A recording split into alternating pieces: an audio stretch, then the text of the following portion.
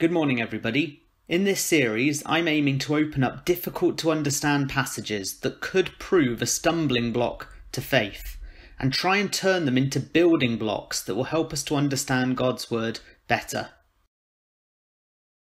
Today, our passage can be found in the book of John, chapter 9, verses 39 to 41, where Jesus said, "For judgment I have come into this world, so that the blind will see, and that those who see will become blind." Then some of the Pharisees who were with him heard these words and said to him, "Are we blind also?" And Jesus said to them, "If you were blind, you would have no sin, but now you say, 'We see,' therefore your sin remains."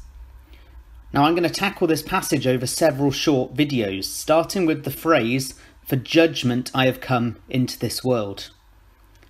So to quickly set the scene for this statement, Jesus has healed a man who has been blind since birth. The Pharisees are investigating the healing, and it has proven to be very controversial. The Pharisees wanted to disprove or discredit this healing in order to try and show that Jesus was not the Son of God. And in this passage, Jesus is talking to the Pharisees and the man who was healed of blindness.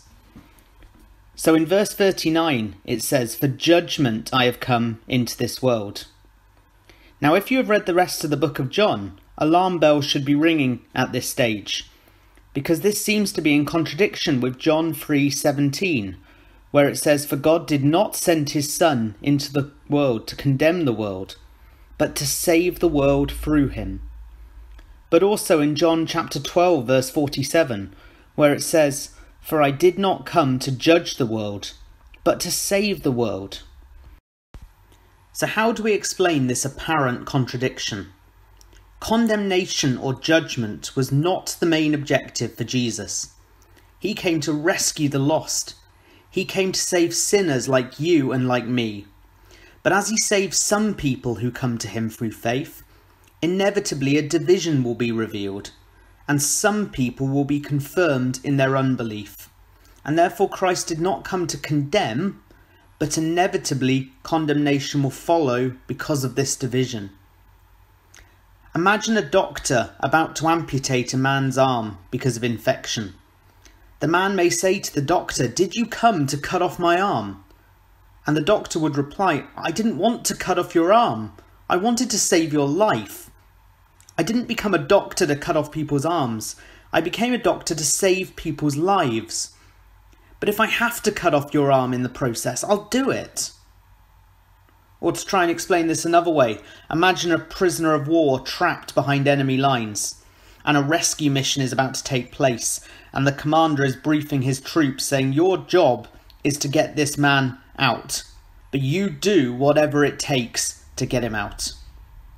And so it is with Jesus, in that his ministry, which aims to save, inevitably reveals and confirms the blindness and unbelief of some that ultimately condemns.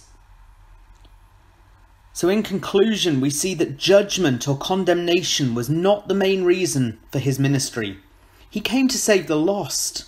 He came to restore man to God. He came to die on the cross so that we can stand forgiven before a holy God.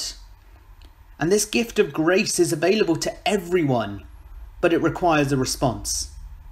We need to repent of our sins and trust in Jesus as our Lord and Saviour. But we do see in our passage that there is a judgment coming. Salvation rather than judgment was Jesus' mission, but judgment and condemnation will follow for those who are not washed in the blood of Jesus, for those who have not had their sins forgiven, for those who do not value Jesus as their greatest treasure. So how we respond to the gospel will have eternal consequences, and therefore there is nothing more important than accepting Jesus as Lord and Saviour. And as we close, I want to take a look at a quote from one of my favourite films called Gladiator, where Maximus Decimus Meridius states, "What we do in life echoes in eternity." I want to rephrase this. What Christ did in his life and how we respond echoes in eternity. Take care and God bless.